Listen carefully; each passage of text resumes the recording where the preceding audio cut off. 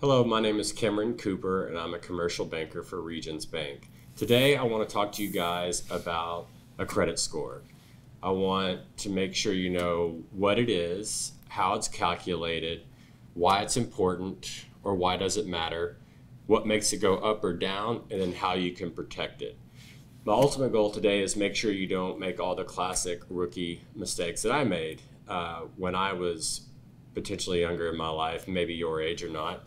But let's first start off with a credit score. What is a credit score? A credit score defines your relationship with banks or other people that you may owe money to. So it determines, in essence, how good you are at repaying your debts. And it's broken down into a 3-digit number. And the scores run from 350 all the way up to 850. And essentially, if you're below 650, that's a problem. If you're up around 700, that's good. So for the most part, it matters because you'll be seeking credit products in your future. And like I stated, if it's below 650, it won't be very good. And if it's above, you won't really notice it in your day-to-day life. The problem comes when your credit score dips down to 650. Because the lower it goes, the more likely you are to default on the debt in the eyes of the creditors or the lenders. And the more likely you are to receive higher interest rates on credit and loans. So here's how your credit score is calculated. It basically comes down to 35% of your score is calculated based on payment history, 30% is based on amounts owed, 15% is based on the length of credit history. So that's when you first applied for your loan or whenever you open an account at a bank. That's when the clock starts. 10% is based on types of credit in use.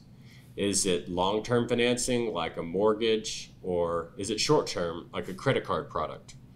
And then the other 10%, the last category, is new credit. Again, so how often are you applying for new credit? So let's talk about why credit matters. I know it's easy to convince yourself that credit scores don't mean much. And maybe if you ignore it, it'll go away. But in reality, if you don't arm yourself with a good credit score, you'll have way more issues than you would without it.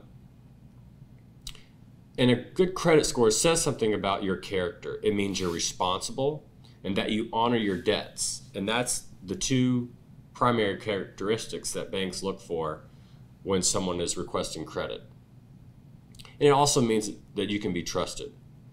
So who looks at your credit score? It's actually more people than you think. Everyone knows your credit when it's checked and you apply for a credit card or a loan.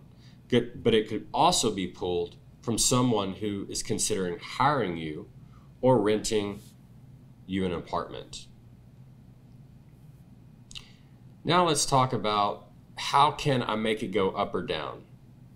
Again, I want to make sure you don't make all the classic rookie mistakes that I made when I was your age. So here's some things that can make it go up or down. Primarily, let's start with down. So missing credit card payments. That's a huge one. If you miss a credit card payment, it will reduce your credit score significantly. So always try to repay your debts and don't borrow more than you can pay. A good rule of thumb is when calculating how much you can set aside every month to repay your debts, withhold about 70% of your cash flow, the money that hits your bank account every month, and don't delegate more than 30% of that to repaying credit cards or other forms of debt off. Forgetting to pay a hospital bill that ends up in collections, that's another one. That can deteriorate your credit score as well. Ignoring a few, maybe dozens of parking tickets, that can definitely affect your credit score. Going over your credit card limit. So whenever you're given a credit card from a bank or other institution, you're going to give a limit on how much you can borrow. So do not always stay within that limit. And if you're approaching it, you can make an unscheduled credit card payment. And the last one, but it's also very important, applying for too many cards at once.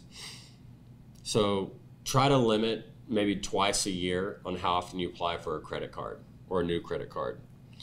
And today I would like to end by how you protect your credit score or credit history. There are a lot of criminals and phishing schemes out there to steal your credit report and to also apply for loans or credit cards under your Social Security number. The best way that you can protect it is if you freeze your credit report with all the major 3 agencies: TransUnion, Equifax, and Experian. And it's totally free to do it. You just go online or call their 1-800 number, enter your social, freeze your credit, but don't forget to write all that information down and store it, because whenever you do go apply for credit, you'll need to freeze or unfreeze your credit report. And you can even set a timeline for it to end to freeze, maybe for a couple of days until it takes you to apply for whatever you're applying for, and then lock it back down the next day. So that's all. Hope you have a great day. Thanks.